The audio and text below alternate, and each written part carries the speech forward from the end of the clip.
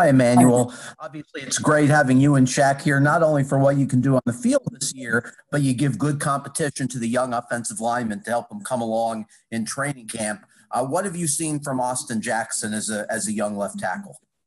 Austin is doing a tremendous job. I know him and Shaq been going at it, and also I've been going at it with him too. He's been doing a pretty good job and, working, getting better every day. You have a guy like me and Shaq, helping him out, giving him some tips too as well. So he's doing a good job for us. Cam? Hey, Emmanuel, the Patriots have named Cam Newton as their starter. I wanted to ask what your experience is playing Cam, and what do you think that'll be like for the opener? I've played Cam once in my career, and yeah, it's gonna be a dogfight. He's a former MVP, and they got a good quarterback, and we're just gonna be ready.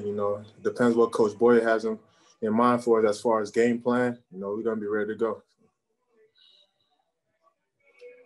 Josh?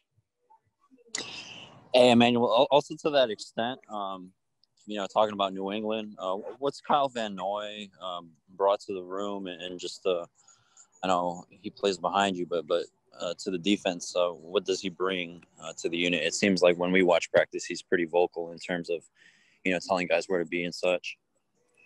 Yeah, he brings that leadership. He's familiar with the system, so he kind of helps younger guys too.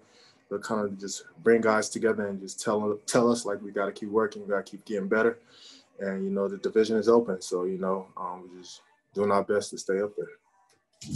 Stop it. Hey, Emmanuel, thanks for doing this with us. How has your transition to Miami and to this new team kind of gone for you so far? It's been going well. South Florida is like my second home because I come here every year to train, and I'm just blessed to be here, and I'm just grateful for the opportunity and just ready to go out there and bring home a championship for him. Cam? Excuse me.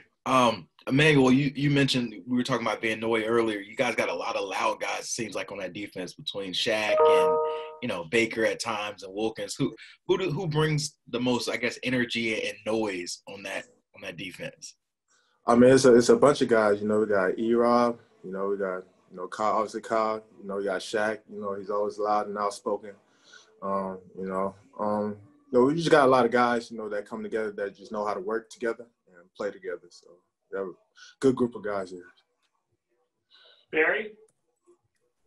Just wanted your thoughts on how good this defense could be. Obviously, two high-end corners, very solid front four, linebackers who are established starters. How good could this defense be, Emmanuel, and should it be a top 10 or 12 defense in this league, do you think? We could be as good as we want to be. Right now, we're taking it one step at a time, working together, getting better together, just doing our work, doing our job. You make your play, I make my play, setting the edge, taking care of the deep part of the field, just doing our part. Each of us individually just have to do our part, and we could be as good as we want to be. Stop it. Emmanuel, going up against Tua in practice, what are some things that he does as a quarterback that are probably a little bit harder to defend?